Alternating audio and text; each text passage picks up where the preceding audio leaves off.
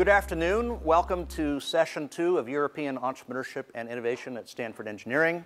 My name is Burton Lee. Today is Monday, January 11, and we're very pleased to be featuring two very interesting world-class hardware startups out of Europe, this time out of Central and Southeastern Europe, specifically out of Croatia and Slovakia. Our first speaker is Igor Zacek, who is CEO and co-founder of EcoCapsule, a very interesting affordable eco-home technology, platform technology, which they're bringing to initially high-end markets, kind of very similar to Tesla model.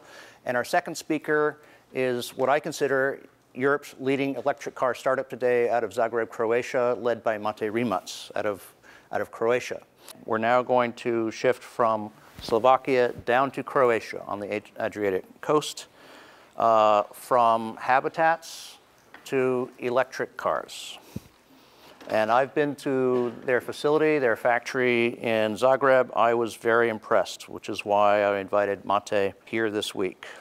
So Mate Rimac, CEO, founder of Rimac Automobili out of Zagreb, Croatia. Thank you for coming all this way to Silicon Valley. Tell us what you're doing at Rimac. Yeah, thank you very much for the invitation, Burton. And especially I'm very glad that people from companies like Tesla, and I have been told that also from Google and some other companies are attending this session, so that's a great honor for me. So thank you very much. We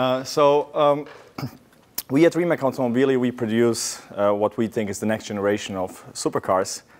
And over time, we have evolved to do many other things. So we are, at our core, more a technology company than a car company. And we provide solutions and technology components to many different applications and industries. I will talk a little bit more about that. Just at the beginning, we are from Croatia, a wonderful, beautiful country. Everybody thinks that their country is the most beautiful one. I'm pretty certain that I'm right. It's an amazing country, really so many sights and so many beautiful cities and landscapes. So the company is based in a small town right next to the capital of Zagreb, also a beautiful town of 1 million people. And our facility is just a 2-hour drive from Smiljani, which is the place where Nikola Tesla was born, the guy without whom all of this wouldn't be possible. And I'm extremely pleased that the company that Martin Eberhard has founded here in Silicon Valley carries his name. So by the way, this is his house where he was born. So Croatia is a small country of 4.3 million people. We are located in Central Europe. We have a GDP of $60 billion. Just to put things into perspective, Google has $66 billion revenue last year. BMW had $90 billion. Volkswagen had 4 times the revenues of Croatia. And Silicon Valley, with its 3 million people, had 9 times the GDP of Croatia. We don't have a single venture capital fund, and the ecosystem of startups is just starting to exist. So a little bit about my background. I loved cars ever since I can remember. So one of the embarrassing photos is coming up. So I didn't even go to the toilet without my cars. So I went to Mechatronics High School in Croatia. And at the end of that school, you have to make something physical. My colleagues did something like a stroboscope or things like that. And I had this idea that televisions and other devices will be connected to the internet. So remember, that was back in 2006. And that people don't want to have these bulky input devices like mouse and keyboard on their couch. So I just had this as an idea. And being an average student, I didn't think to do anything more with that. But my professor liked the idea, and he sent me over to a local competition for electronics, which I surprisingly won. Then they sent me to the national competition, which I won as well, which was an even bigger surprise, as I wasn't a good student. So they sent me all over the world. And big surprise, I came back most of the time home with gold and silver medals. So at that time, I had no idea what a startup was, but I learned that I can build something with my own hands, which is quite competitive. So as soon as I turned 18, I bought an old BMW, which was 2 years older than myself. I bought it to race, but the gas engine didn't hold up very well and blew up soon after that. So inspired by Nikola Tesla and his invention, the induction motor, I decided to build an electric race car. So I converted a car in my garage, first with purchased components, and I started to race. So I raced against gas-powered cars because I had no other electric cars to race against. Under the same rules and regulations, and of course at the beginning everybody was laughing at me. I heard all the jokes, what are you doing here with this washing machine? Are you crazy? A thunder will hit us. Stuff like that.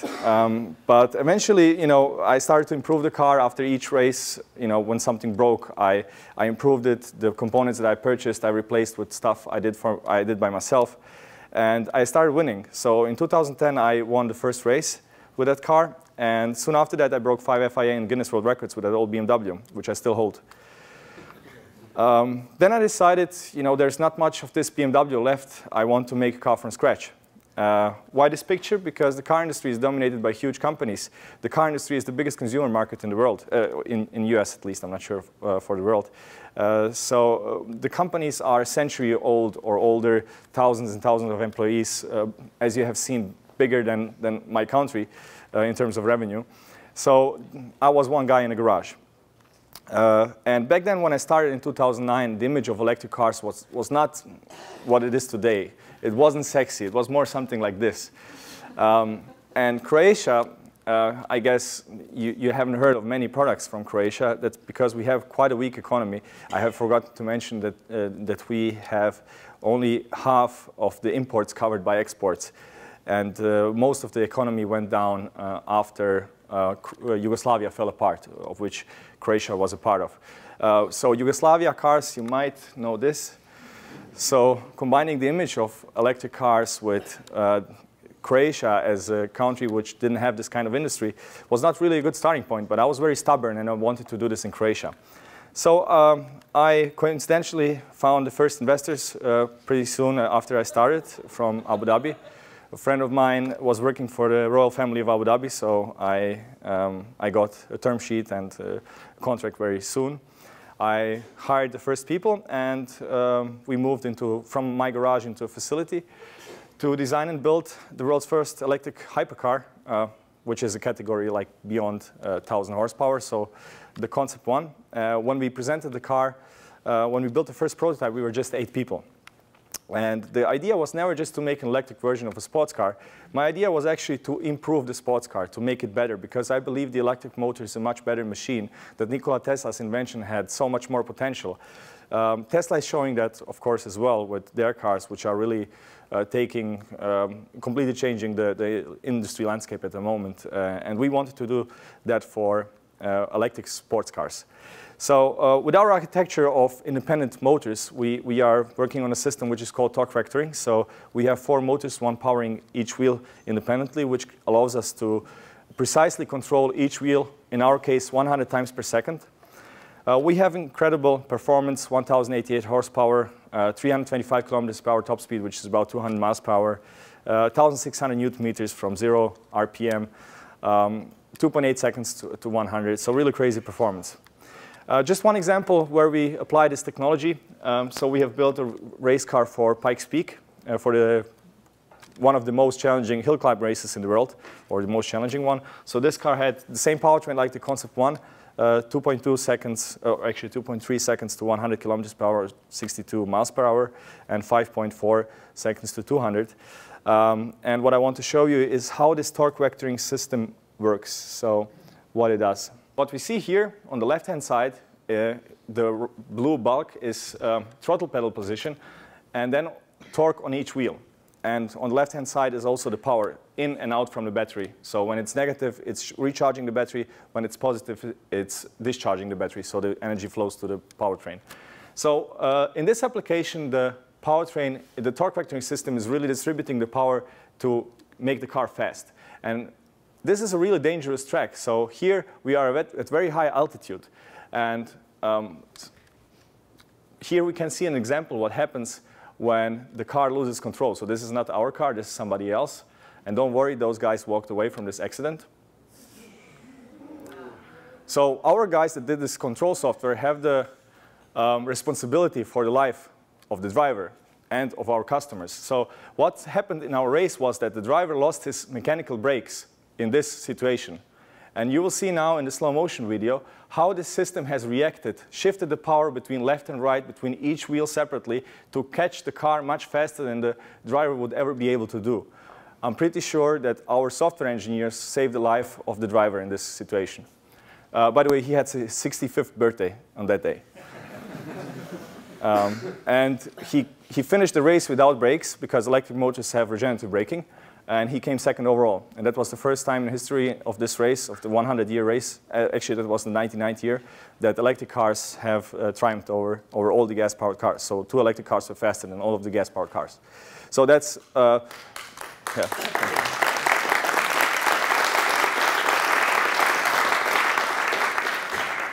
So that was a good example of how electric cars can actually really be better. So when I started to work on the car, I never have imagined that we will have to do our own infotainment and powertrain and stuff like that. I knew how the car industry works, that a number of suppliers supplies everybody in the car industry. So you have the same headlights, the same supplier for headlights or the infotainment unit for your BMW or Mercedes or Volkswagen or whatever. So I went to those companies, and I remember in one occasion when I asked a company that makes the steering column controls if they can make something special for us. The guy asked me how many units I need, and when I told him, he first called his colleagues and he said, "Can you repeat?" I repeated, and then they were laughing together. So they either tell you, "We don't want to work with you because you're too small," or don't respond at all, or they send you to their special divisions which deal with small companies, with small projects, which is companies like Ferrari or bus companies, tractors. And if they want to work with you, they still want, they still have a huge price tag for each little piece. So I remember at one meeting in Germany I had sent a list of about 10 things that would be interesting for us, mostly small bits and pieces. And this company came to me with a rough estimate of 20 million euros just to get access to their existing parts, which are already a generation old. So that was the moment when I realized, okay, I don't have that kind of money, and we can't do that. So we have to try to do it on our own. There is no other way. In the meantime, the investor, which was supposed to give us money, pulled his funding because he wanted us to move to Abu Dhabi, the whole company. And being the stubborn guy that I am, I wanted to prove that it's possible to do this in Croatia. I refused his offer, so we had to survive with minimum amounts of cash, which was really difficult. So we started to work for other companies. That was the only way for us to survive. We have actually stopped our own vehicle development program and started to do this kind of things for other companies. And that was the only way for us to survive. And the only reason why we were able to do this is because we have done those kind of things by ourselves. If we have just purchased things off the shelf from other suppliers, we wouldn't have anything to sell to other people, and we would have gone bankrupt a long time ago. So we produce really everything in-house. As far as I'm aware, we are the highest vertically integrated company in the automotive industry. We machine our parts. We make all the carbon fiber pieces, even painting and all those kind of things. So just a few examples of the beautiful parts that we make. We don't just make them functional, but also beautiful. So here's our ECU, our battery management system, even the headlights. I don't know of any other car company that makes their own headlights. All the carbon fiber bits and pieces, powertrain components, even the mechanical parts, all the buttons or infotainment system, and all the mechanical parts that nobody will ever see. We are trying to make them also beautiful. And of course, we make our own software. So pretty much the whole car except some standard parts like the brakes. So our technology is being applied to many different applications and industries. I can talk about a few of them, but unfortunately the car industry is very secretive, so some customers are fine with us sharing what we are doing for them, but with other customers we can never mention. So we apply our technology already today to other supercars, to the naval industry, to racing, even to wheelchairs. And we have done projects for a number of global big companies and also small companies, ranging from full vehicle development. So customers come to us and say, guys, can you develop me a car like this? Or can you tell me which kind of car you would develop for this project? And then we do the whole thing, from the first idea to the finished car. Or for some other cases, we supply smaller parts like the infotainment system or powertrain. This is a collaboration where I'm very proud of. This is Christian from Koenigsegg. He was my role model, my big hero, because he's one of the few people that have built a car company in the last 5 decades.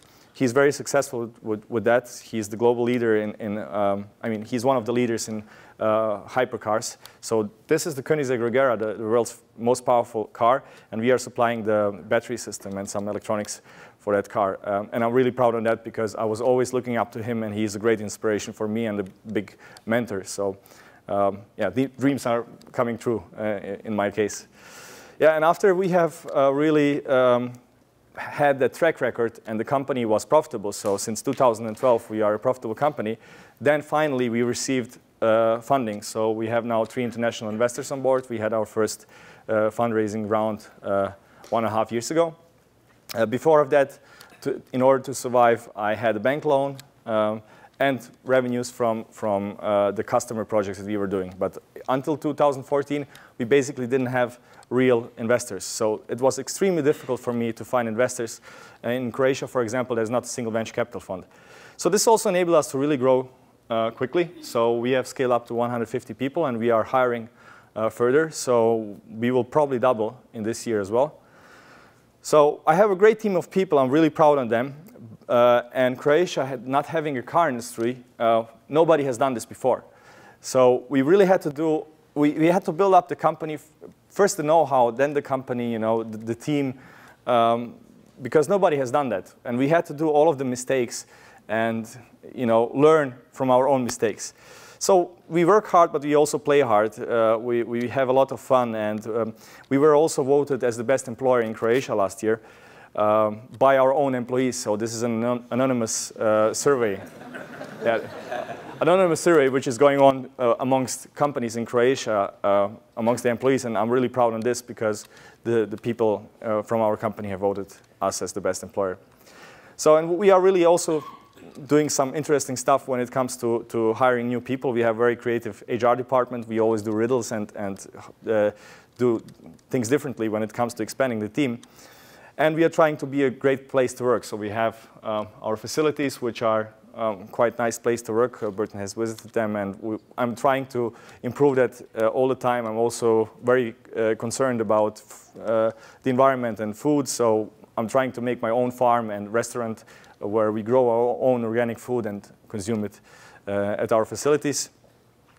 And what I'm also quite proud of is that we are inspiring young generations. So the children are coming from all over Croatia, Europe, and the world. We just had a big delegation of Israeli students coming to us to see the factory.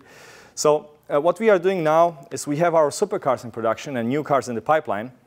That's just a part of our operations. That's more to show what we can do as a company. We are using our technology to spin off new products and companies. So we have a spin-off company called Great Bikes, where we produce high-performance and high-end electric bicycles, really with innovative features and new models coming also, delivered already to 20 countries and 5 continents.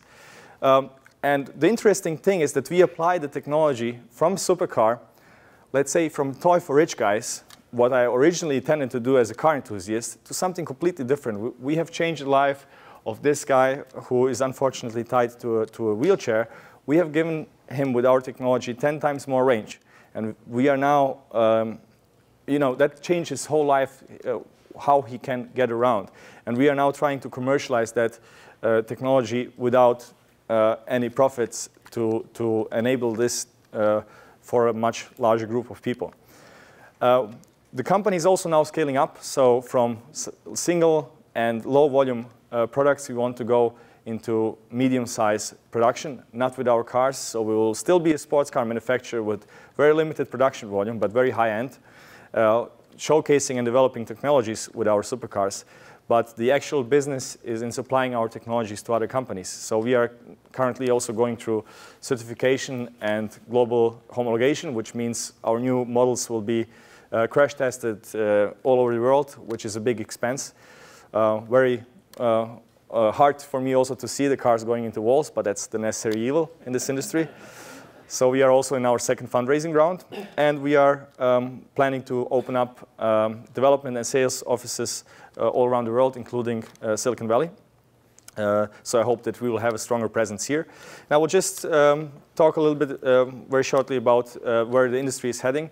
So we have hybridization and electrification, which is basically, you know, the same model where people buy cars to own them and use them 5% of the time and not using them 95% of the time.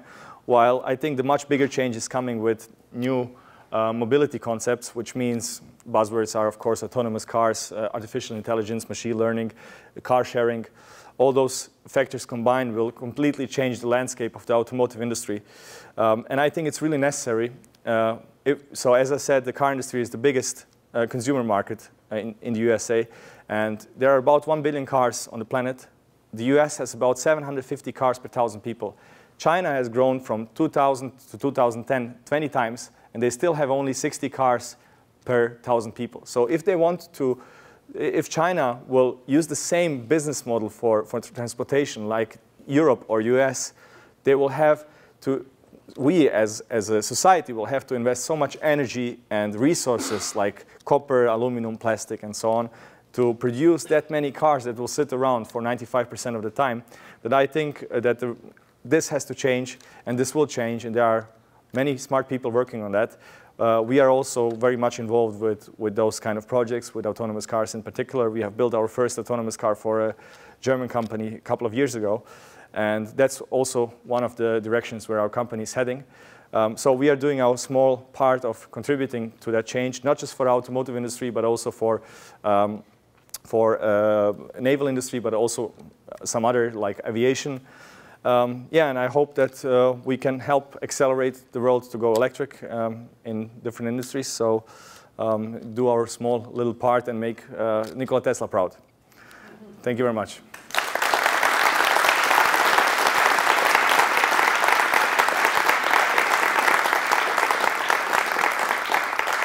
Thank you, Mate. How does the cost of an engineer in Zagreb compare to the cost of an engineer in Germany or London, for example, or UK, for example?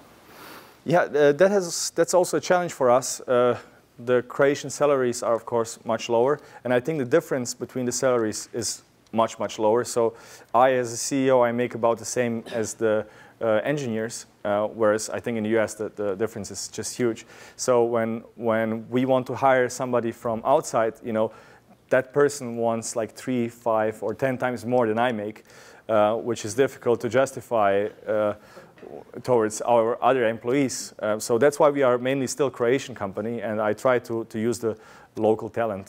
So a Croatian, let's say you want to hire a Croatian engineer fresh from the university, and you ask him how much money do you want to make, he will tell you, an optimistic guy will tell you $1,000 a month. Yeah, so I'm not sure how that compares to here. Questions? Eilif? I'm sure you know that quite a bit of the money flowing into electric startup companies, particularly in California, coming from China, yeah, including Faraday Future, and they're developing that platform concept that Burton referred to earlier. So are you thinking about China? Are the Chinese manufacturers, investors coming to you and standing in line at your door? Yeah, actually, our biggest customers and investors both are Chinese. So we are just developing a full car for a Chinese company, including production of prototypes and helping them set up the production then in China. So what I forgot to say is this, you know, new technologies really open up the door for other companies. And I think Tesla has done a great job there because a lot of people have made money with Tesla, and so many other people are trying to do that. At the time when Fisker failed, it was impossible to raise any money for electric car startup. Right now, it's still hard because people want to invest in the next Instagram and stuff like that. So I'm not a fan of those kind of startups. So I won't tell more. I'll stop here. So for us, as a, you know, making these kind of complex products which need to go through certification and people's life depend on that and so on, it's difficult. People don't want to invest in things like that. We have received funding from China, and China, I think, is a really great market for us for the B2B side, and US is a great market for us for our supercars. So we are, you know, having Croatia as the home market. So there is basically no home market. We don't have any customers in Croatia. So we were forced to think globally from day one. So we basically operate with the whole world. But for us, it has proven that the Chinese investors are most keen to invest in things like that. Questions? Yeah. Yes. Are you going to eventually develop a four-door sedan, or are you going to keep it primarily? There are so many companies approaching us with that idea to make a car to compete against Tesla, making a four-door sedan. I think people don't realize how difficult it is, how well of a job Tesla has done. And I don't plan to do that. So we will keep, we think that we are best at making sports cars. We are very good at that. And that's our niche. I don't think it will be possible for me to scale a company to producing tens of thousands of cars in Croatia, especially the funding that would be required for that. So we are fine with staying, in terms of production of cars, a low-volume manufacturer. But on the other side, we will scale up our components business and supply people that will do that. So we are happy to support those kind of people, companies that want to do those kind of cars. But always with a disclaimer, I always tell them first, guys, are you sure that you can do that? I will be happy to take your money, but it's a big challenge to be better in what Tesla has done. So I think that I'm a technical guy who knows a little bit about this stuff, and the car is really great, and the price for what it offers is really great. So making something better in that space is really difficult. Yes. What's the breakdown of your sales for your components versus the actual supercars? 1/3, 2/3 for in favor of the business-to-business. Are the left and right-hand side motors on the car connected mechanically in the center? No, so they just share the housing, have a common cooling system. So we have an oil cooling for rotor and stator and a dry sump. So it's just the same housing, but the motors are completely independent. So we have a virtual differential. I'm sorry. What percentage of your workforce is engineering versus administrative or management? So we have 60 engineers, 60 people in R&D. So I don't necessarily hire people with an engineering degree to do engineering work. And we have a large production. I mean, most of the remaining people are in production, machining, carbon fiber, trimming, and those kind of things. And what percentage are from Croatia and from outside Croatia? It's pretty much everybody is from Croatia. We have maybe 5 people outside of Croatia. Okay, that's impressive. Yes, yes. You talked about a lot of challenges of being in Zagreb in terms of talent and I think in terms of investors. But then you said you were stubborn and wanted to stay there. Why stay there? Why not go somewhere else? Is it just patriotism, or was there some hidden competitive advantage of Zagreb? That's a tough question. I get that often, and I'm not sure really. It is a patriot thing. I want to do this in Croatia. On the other hand, I don't want to do something that's bad for my company, and I'm not sure if I'm doing that. We are doing quite well. I'm happy with the way the company is growing. So if we would have been in Germany or in the US, would we do better or worse? It's hard to say. I'm pretty happy with how it is, but it can always be better. So that's why we are opening also. We will open other offices around the world.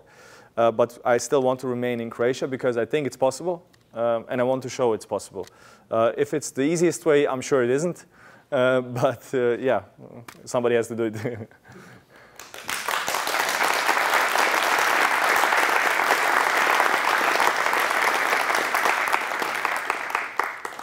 Let's see. Yes.